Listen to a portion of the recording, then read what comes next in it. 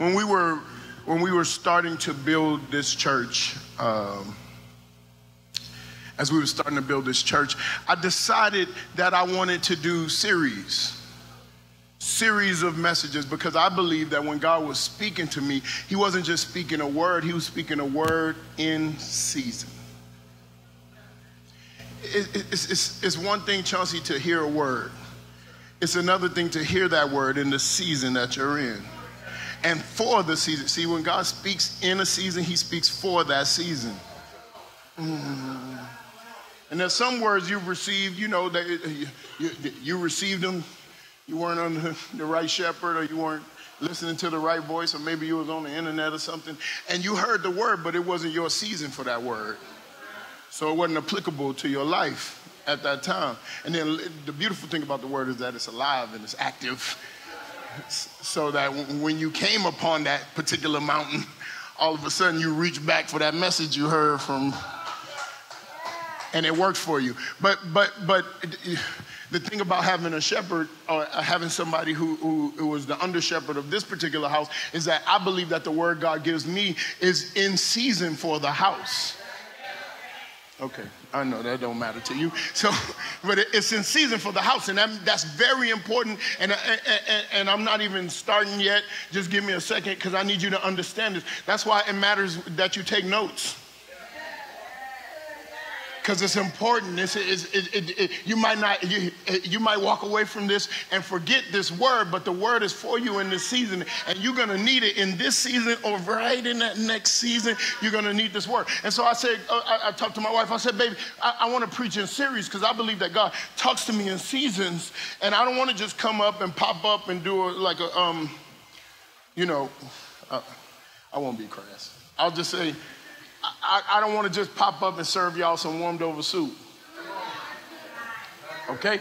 I want to be able to be in study about a particular word. And the one thing that the last series allowed me to do is just spend some time with God. Just spend some time studying on the word that I believe that God had for you in this season. And I believe that this word, Jesus, hear me right here. If I can add illumination to it, and you allow God to give you revelation from it, I believe that it'll bring transformation to your life. This is my preface to the message. This is not my intro. This is my preface to the message. I ain't even got in chapter 1 yet. But I believe that God has a word for this church. I believe God has a word for this body. I believe that God wants us, hear me right here. God wants us to go to a new destination. God wants us to go to a new place. And what he's doing now is preparing you for the place that we're going. I need you to hear me right here, because when we get in that place, if you don't hear this word, you'll be lost in that place. Okay? So this is me telling y'all, okay, we about to get out this car. Some of y'all don't got kids, so you don't know. Well, you've been a kid. All right, okay, we about to get out this car and go in this store now. Okay, don't be asking for nothing.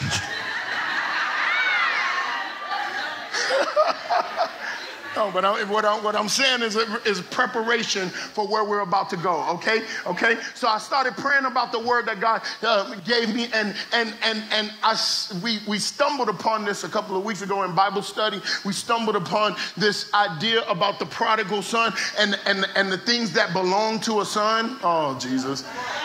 The things that belong to a son. See, look at somebody and say, some stuff belongs to me.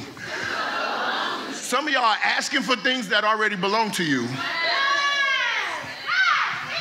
I can't even. Some of y'all are asking for things. You're pleading to God for things that God's saying, it's yours already. It's yours already. It's yours already. And all you got to do is take another step. All you got to do is take another step, and you'll see the work of the cross is finished. It's done. It's complete. So God ain't doing nothing else.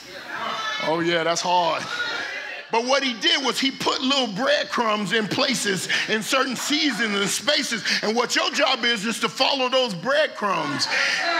My job is to remind you where they are. Your job is to go after them. Does that make sense? I can't make you chase what belongs to you. I can only remind you that it does belong to you. Are y'all with me today? So with all that being said, we're going to start a new series today called Rings, Robes, and Reeboks, okay? And so I'm going to read a little bit of text, and I'll try to just read through it really quickly because I do have a word for you guys. I'm going to read through this text, and then we're going to talk a little bit, and then I'm going to read a little more, and then we're going to talk a little more, and then I'm going to read a little bit more. Is that okay? Are y'all with me? Now, in this particular house, we stand for the reading of the word. I don't see any reason why we wouldn't do that now. So I'm going to ask you to, if you're able to stand, and, you know, if you're next to somebody who is not able, help them up. Okay.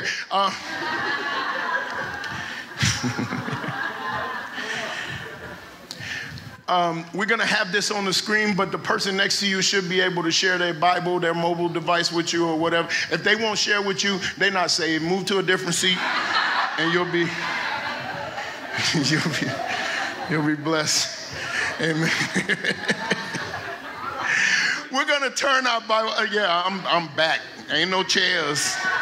Ain't no chairs and couches and stuff on this. We're going to go to Luke chapter 15, verse 11. Luke chapter 15, verse 11. Now, while you're turning there, I want to give you just a little bit of insight into the book of Luke. The book of Luke is a book about God's grace to people who don't deserve it. The entire book, the picture of the book of Luke, is about God's grace to people who don't deserve it, to people who are not worthy of it. And it's about a king who shows grace to those people. And in this particular chapter, we get a couple of ideas that I'm going to flesh out here. Okay, I just need you guys to be ready. I need you guys to be going with. Are y'all ready today? Do y'all have expectancy about what God is going to do? Okay, beautiful. Okay, so I'm going to start reading at verse 11, okay? Luke chapter 15, verse 11. Are we ready? We good? Okay, here we go. Then Jesus said, there was a man who had two sons. Somebody say two sons. That's going to matter next week, okay? Not as much this week, but next week. That's going to matter, okay? The younger son said to him, the father, the younger son said to him, Father, give me my share of the estate. Look at somebody and say, give me what's mine. Okay, all right. We're going to keep it 100 today. Give me what's mine. I don't want none of yours, but I want all of mine. Some of y'all played dominoes with me before, right? Okay, so he divided his property between them. And after a few days, the younger son got everything together. Oh, Lord, somebody say, put it together. He got everything together, and he sojourned to a distant country where he squandered his wealth by riotous living. Now, I don't know what riotous means, but I think it looks something like, it's got to look something like that. I don't fully know. We don't use that word, but I think it looks.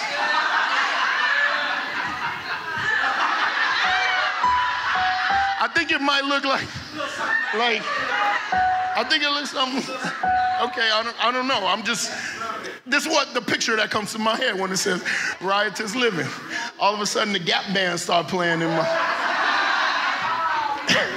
Some of y'all know. That's anachronistic. That's before your time. Okay, after he had spent all he had, a severe famine swept through the country. So look at somebody and say, the famine's coming. It doesn't matter what you do. It doesn't matter. You can be living right or not living right. The rain falls on the just and the unjust alike. The famine's coming. Okay, all right. Y'all gonna get me going too early. Okay, the famine's coming, and he began to be in need. The Greek word for in need, it's not two words, it's one word. It's hysterio. Hysterio. Somebody say hysterio. It's where we get the word hysterical. He began to be hysterical. Sometimes need will make you do crazy stuff. Y'all not ready for church today. Sometimes need will make you do some stuff you didn't plan on doing. Some stuff you'll do some stuff you promised yourself you wouldn't do. so he went and hired himself out to a citizen of that country. Be careful what you do, the decisions you make when you're thirsty. Be careful that you don't hire yourself out to the wrong person when you, y'all thought I was talking to somebody else, church. Okay, be careful the things you do when you're hungry. Okay, who sent him into the fields to feed the pigs. He longed to fill his belly with the pods that the pigs were eating, but no one would give him a thing. I want to remind you of something. Pigs are stingy. If you spend your time with pigs, you better know that they stingy. Okay, all right. Finally, he came to his senses and said, how many of my father's hired servants have plenty of food to eat? But here I am, starving to death. I will get up and go back to my father and say to him, hear this, say to him, hear this, say to him, hear this. Father, I have sinned against you. I have sinned against heaven. I am no longer worthy to be called your son. Just make me like one of your hired servants. And then he got up. Sometimes I wish you could just see what I see when you got to have a get up in your spirit. You got to have a get up in your, something got to say, I got to get up. I don't belong here. I'm better than this. I'm not better. You know, people say, you think you're better than me. No, I'm not better than you. I'm better than this. You got to make up in your mind, I'm better than this, okay? And then he got up and went to his father, but while he was still a long way off, thank you, Jesus, his father saw him and was filled with compassion, and he got up and ran out to his son and embraced him and kissed him. The son started on his speech that he had written so eloquently earlier. Father, I have sinned against heaven and against you. I'm no longer worthy to be called your son. And the father said, shut up. Your speech won't help you. Your dialect, your dialogue, all those little things they taught you to say in church, it won't help you. Do you belong to me or not? Are you my child or not? I don't need your speech. I need you to come home. Oh, I done already. If you're my son, you'll respond like my son. You'll walk like my son. You'll act like my son. Don't be begging to be a servant. You're a son. But the father said to his servants, quick, right now, do this now. Bring me the best robe. Uh-oh, there it is. Robe, bring me the best robe to put on him. Then put a ring on his finger. If you love him, then you should have put a ring. Put a ring on his finger and then put the Reeboks, the sandals, on his feet. I know y'all want to sit down. I'm almost done. Bring the fatted calf and kill it. Bring a fatted calf. Bring another fatted calf. No, bring the one that I've been storing, the one that I promised to him, the one that I can't wait. I set it aside. The wealth of the wicked is... Bring the fatted calf. Let us feast and celebrate. For this son of mine was dead, but now he's alive again. He was lost, and now he's found. And they began to celebrate. Father, in the name of Jesus, Lord, we thank you. We love you, Lord. Help me, help them in Jesus' name. Amen and amen. High five somebody and say, it's already been good. Then you can have a seat.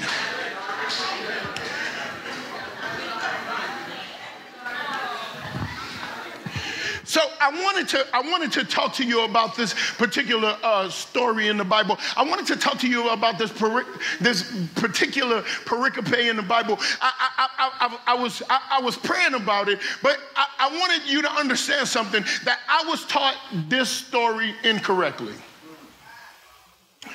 And I bet you were too. I was taught that the moral of this story had to do with sin. The idea of this story had to do with sin. That this story was about sin. That we prescribed this particular person because of what we saw him do or what we saw him say or how we saw him live. We associated him with being a sinner. And we believed that. We stood on that. We said, okay, this story is about sin. But I challenge that today. I want to remind you today that this story is not at all about sin. This story is not at all about sin. Somebody say, this story is not about sin. Every way this story has ever been articulated to me in my whole life has been pushed toward, oh, this is what happens when you act a fool. When you go out and act up, this is what happens. This is the result. And you would think that the result of the story was him sleeping with the swine. But that's not what this story is about. When we use words like squandered and riotous, we ascribe a lifestyle to this main character that may not be justified in the text. Riotous does not mean sinning. I told a little fib earlier. I do know what it means. You want to know what it means? Riotous. You want to know what it means? I mean, you could keep thinking it means that. Riotous means undisciplined. Riotous means undisciplined life, unprepared life. And it's easy to talk about this person when you don't understand the particular words that are used to describe this person. You can automatically associate him and you can pitchfork him like you do to everybody else. Pitchfork Christians, that's what we have now, right? So the preacher preaches, and then the pitchforkers, they sit on, I was gonna say they sit on this, in this area. No, I'm just kidding. I love these people. The pitchforkers, they usually sit in the front of the church, but when the word comes, they pitchfork it to the back. Oh, this is about Sister such and such. Oh, girl, did you hear him today? He was talking about, preach, preacher. But some of y'all need to put down y'all pitchfork and pick up a spoon.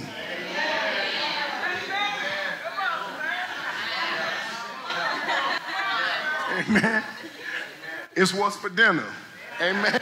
Amen. So you need to figure out whether this word applies to you. And if you think that person lives so crazy and so unrighteously, you're missing the point of the text.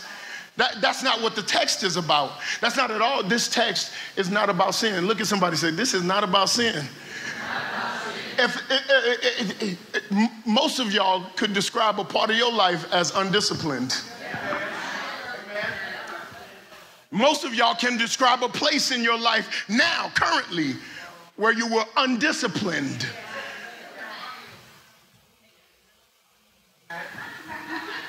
Most of y'all, right now, it's in your head, a space where you're undisciplined, and you gotta learn to be prepared for what God is going to do in your life, because the famine's coming. Okay, does that make sense? So he squandered away. And I want you to understand something, because this is what the church will do. The church will misdiagnose you when they haven't heard the full story. Oftentimes the church will give you a prescription for something that doesn't quite fit the scenario, because we think it's about one thing, but really it's about another thing. You think I'm just a bad person, but the truth is I never had my father in my life. So you misdiagnosed. You think I'm sleazy. Is that a word that people use anymore? That's old. That's an old word. An old word. Loose. That's older than sleazy.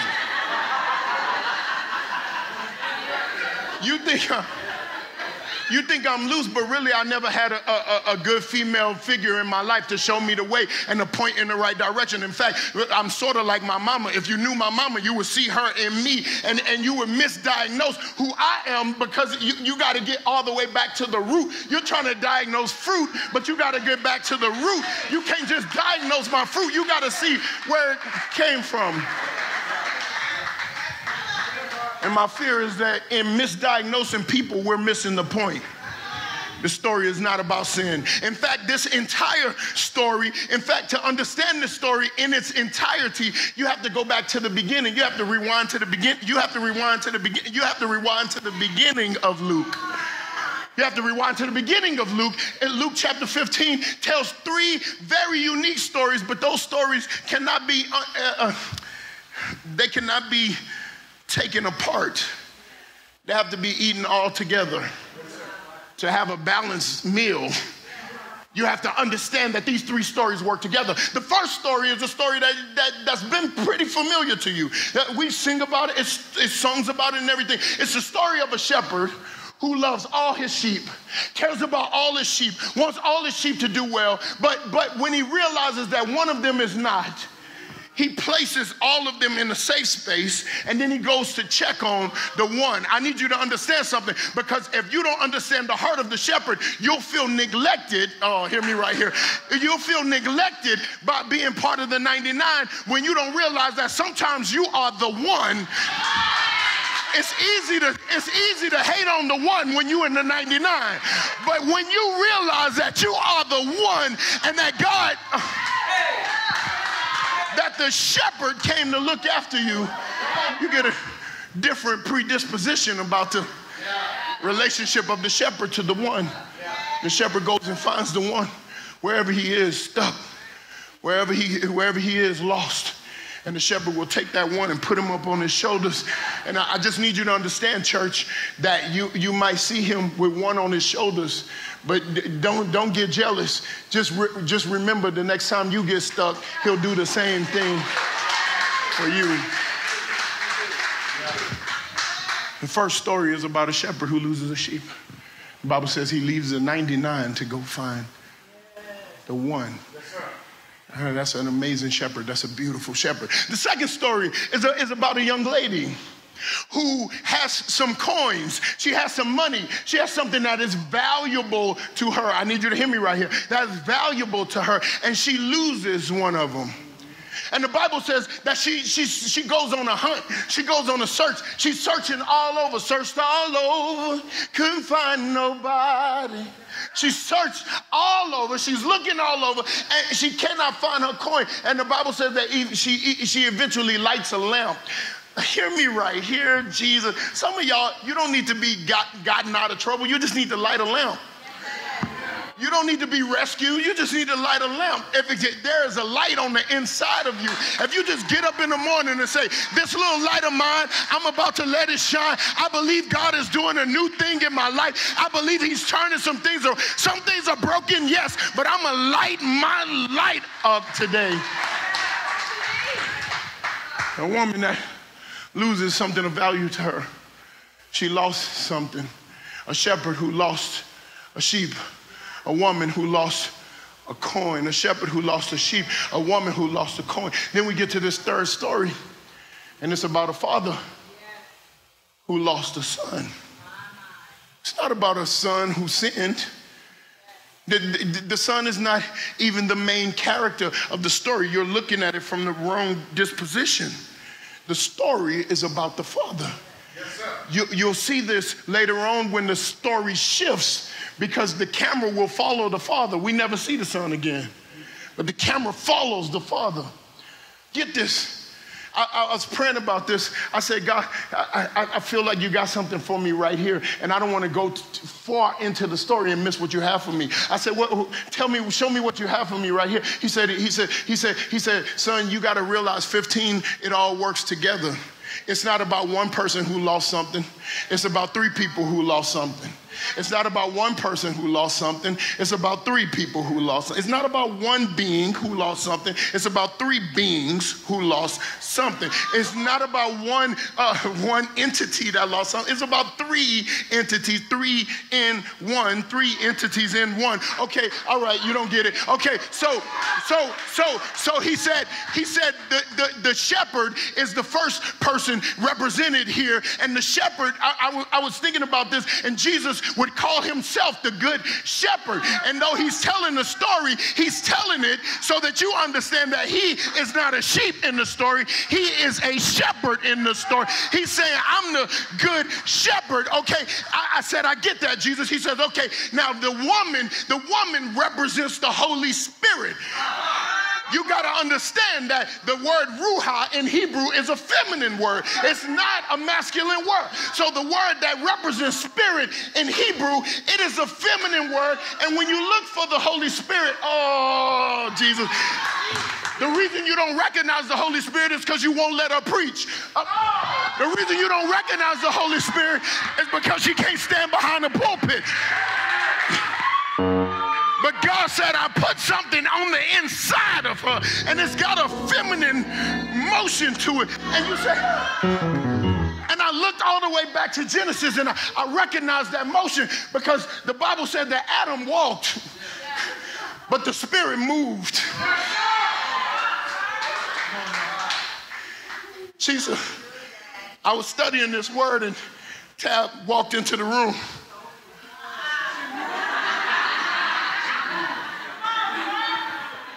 I said, oh, Lord. I closed my Bible. Oh, no, I didn't. Okay. The Spirit moves. The Spirit is represented by this young lady who lost something of value. So we have the Son who is the Good Shepherd. And we have the Holy Spirit who is represented by this woman. And then we have a father who lost a child. He said, Luke chapter 15 is not about sin, it's about the Trinity. It's not about sin, it's about all three of us and how we lost something, and how we lost something, and how we...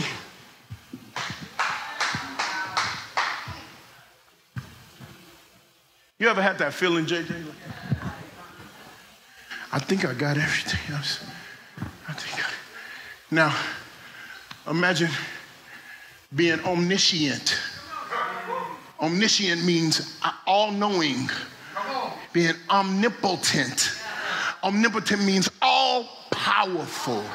All-knowing, all-powerful. Now, being in all places. At the same time, the Bible says the Lord is everywhere. His Spirit is everywhere. Wherever you are, that's where he is. Imagine being all-knowing, all-powerful, and omnipresent. Still feeling like I lost something. I lost something. I lost a child. I lost a baby. I lost something that belongs to me, and I won't be comfortable. I won't sleep. I'll do whatever. I'll push all these sheep over here to go find the one. I'll chase all after the value of the thing that I lost. I'll sit up on the porch all night and day until I see what Anybody ever lost? Anybody ever lost something in here? You know how crazy that make you feel when you lost? Where did I put that? Where did I put that? My dad used to say, sit down on your butt so the ideas could go back up to your brain. I used to say, Daddy, that's mean. Then I sat down because when you sit down, you could think about some stuff. But this is the picture that we get of the Father. We'll deal with this some more next week. But that Father was sitting on that porch, waiting, searching, looking for what he lost. Have you ever lost something? Now imagine not ever having a need in all eternity. Imagine spinning the globe on your finger like the Harlem Globetrotters, but still feeling like, I lost something. This is not a story about sin. This is a story about loss. It's a story about a lost child. It's a story about, and it's often that we can put our bad decisions on that person. We can put our bad mojo on that person and say, yeah, but he did it to himself. And I really need you to understand something else. He didn't do anything wrong. The Bible says he asked his father for what was his. I want to help you right here because there are some things that belong to you. The father did not rebuke the son for asking for what was here. Oh, hear me right here. The father was happy to give the son. My daddy is going to be happy to give you everything that belongs to you. There are some blessings that belong to you. There are some freedoms that belong to you. Listen, there are some sanities that belong to you. And God said, I'll be happy to give them to you. But you got to understand the position of a son. See, we talked about this in Bible study too. Y'all be missing it. Sons assume responsibility. Sons assume responsibility. Sometimes when I'm leaving, and I'm going on sabbatical, me and my wife in August, we take a sabbatical. Don't call me. We're going to go on a sabbatical. We take a sabbatical. Oftentimes when we leave, people say, who's in charge when you gone? My sons never said that before. They assume responsibility. That's what sons do. They step up into the right place. Dad's not here. The doorbell rings. I got to go answer the door. I'm responsible now because I'm a son. I walk in a position of sonship. But see, the problem is, in the church particularly, is that we expect to raise servants and have them act like sons in our absence. If you don't raise sons, you won't have sons. And the appropriate thing for this son to do is to say, yes, give me what belongs to me. The Bible says that he divided to them what belonged to them. He didn't rebuke them. He didn't get mad. He didn't cry tears. He did what the appropriate thing was. He separated it and he gave it to him. Then the Bible said he put his stuff together. That sounds right to me. He got it all. He gathered it all together. That sounds appropriate to me. He set himself up. He did the best he could to figure out, okay, I got this much money. It's going to work like this. The Bible says he wasted it. Now, that's the part I need you to understand, because there's some parts in your life that you've been wasting. There's places in your life wasted. Opportunities wasted.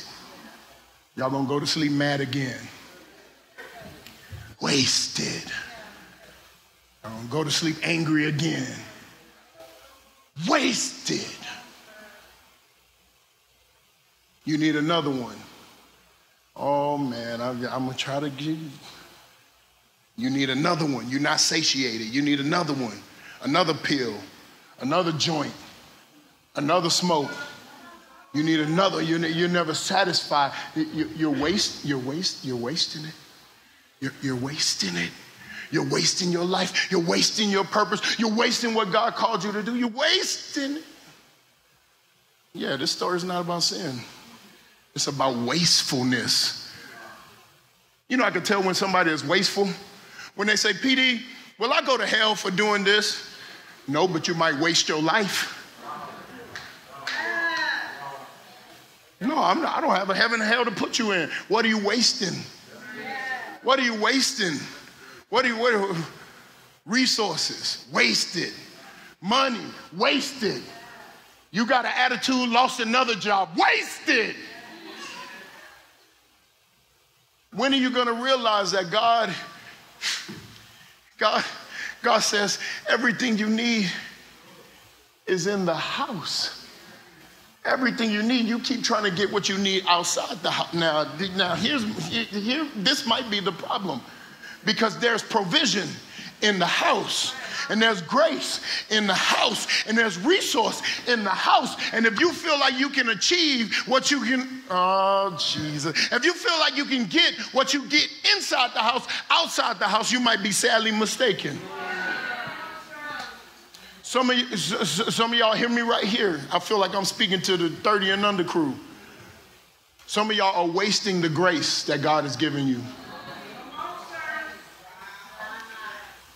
Now, don't pitchfork that. If that's you, I don't care if you're 50 and over. But if you're wasting the grace that God gave you, you need to start considering, okay, am I wasting the grace? What am I doing with the resources that God gave me? I forsake my tithes so I can buy more McDonald's and wonder why I can't. PD, I can't afford to tithe. You can't afford not to. I knew I wasn't going to get a lot of amens on that. That's just okay. You still got the camera's facing the wrong way. You still got the camera facing. You got the camera pointed at me when you need to turn it around and take a selfie. Wasted. Everything you need is in the house. It's all in the house. It's in the house of God. Why do you keep trying to chase things that are outside the house? Why do you keep trying to be satiated? The children of Israel went to God. They sent a representative. His name was Samuel. They went to God and said, hey, we need a king. God said, then what the heck am I?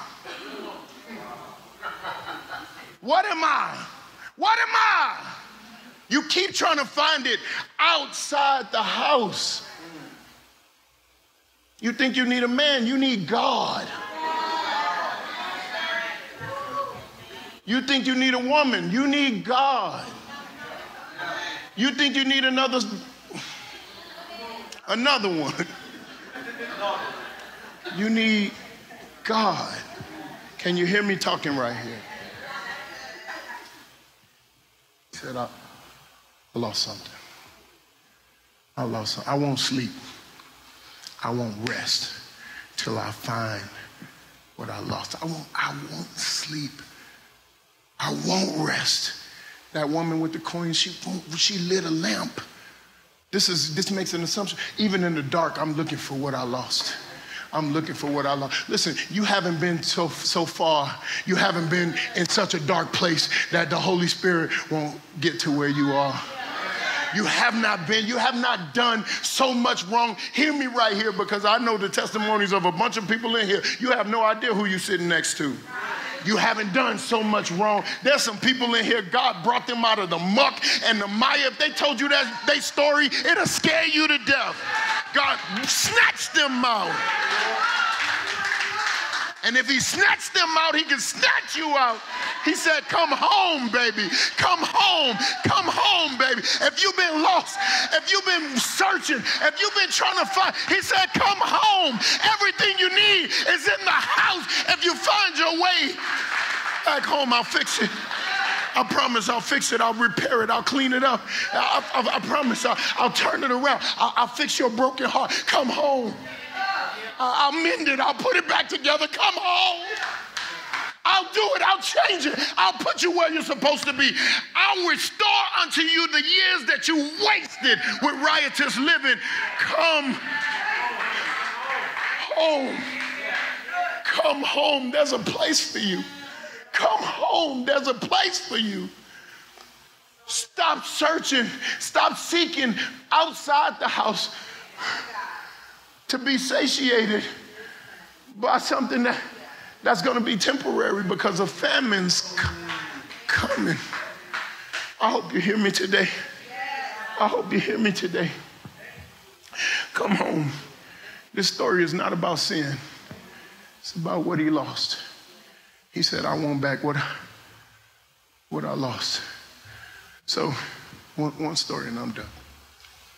My wife, oftentimes, she'll call me on the phone and she'll say, baby, I don't know where I'm at. I'm lost.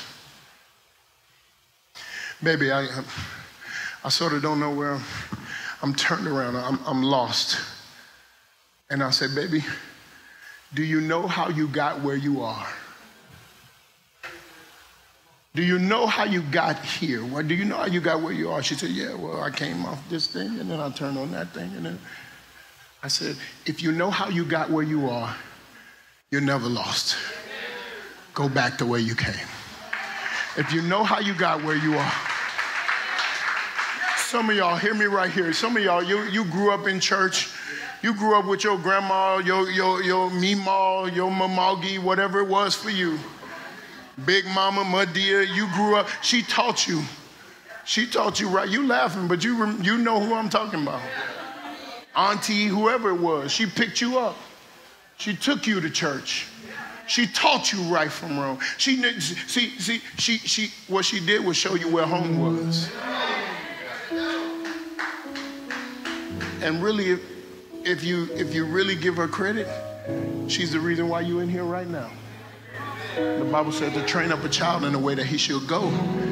And when he gets old, we misinterpret that scripture too because we think it means he'll always do the right thing. No. It says when he get old, he know how to get back. See, we built this church for people on a comeback. Listen, as a church leader, I'm going to give y'all some game. As a church leader, you will always build the church in the way you see yourself. If you see yourself as righteous, you'll build a righteous church. If you see yourself, hear me right here, if you see yourself as self-righteous, you'll build a righteous church. Everybody will look good and clean in there, and everybody have on their suits and dresses and nice cars, and they'll be all messed up on the inside. But that's how you see yourself. So you're like, well, if we dress it all up, and then the sheep will only look like the lead sheep. The sheep will only look like the shepherd. But we built this church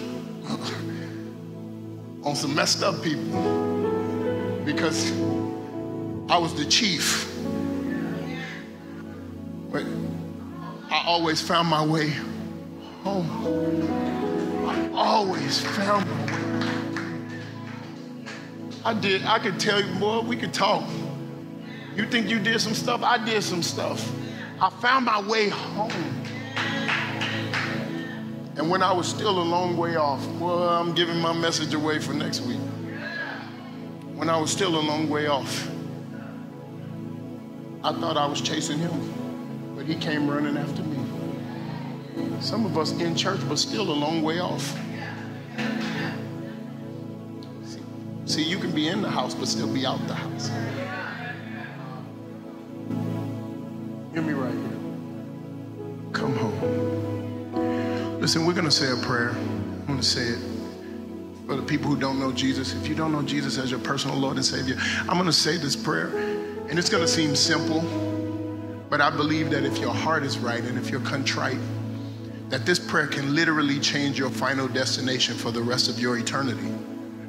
You accept Jesus as your Lord and Savior. The Bible says he'll come into your heart. He'll change your heart. He'll deliver you. This is all it is to accept and believe and confess to others. That's it. Accept and believe and confess to others. So we're going to say this prayer. But after we say this prayer, I'm going to open up this altar. I'm going to open up this altar for some people who got far away. You don't know what happened. But you got far away. You don't know what happened. I don't know what happened. And listen, hear me right here. I'm not mad. God's not mad. Nobody here is holding anything against you. Come home. I feel like I need to say this to the camera. Come home. Come home. Nobody is judging you. Come home. God is expecting you to return. He said, I have something prepared for you. You got to come home to get it. The ring, the robe, the Reeboks, and the fatted calf. Come home. Listen, if you don't know Jesus as your personal Lord and Savior, repeat this prayer after me. Say, Lord Jesus, please forgive me for all my sins. Come into my heart. Change my heart. Come into my life. Change my life. Father, I accept you as my Lord and Savior. In Jesus' name I pray. Amen and amen. Listen, if you said that prayer, today, and you believed it in your heart, I believe that you are saved. The Bible says, go and sin no more. This assumes something, that you have the power over sin. You have the power to change. You have the power. Jesus wouldn't tell you to go and sin no more if he knew you was going to keep sinning. He said, go and sin no more, because you got the power within you. It's about a decision. I made up in my mind, I will bless the Lord. But if that's you today, if you said, Pastor Donte, I've been saved. I am saved. I know I'm saved, but I've been far from God. Or I got far, and I don't even know how I got far. I came to church, but I still got far away. I did everything you said. I went to I still got far away. I don't know what happened. I got far away. I'm telling you right now that there is room for you at this altar. There's room for you at the cross. If that's you, even if you don't need anybody to pray for you, take a faith step. Come up to this altar as quickly as you can so we can pray with you, so we can acknowledge that you're coming back home today. If that's you today, come on.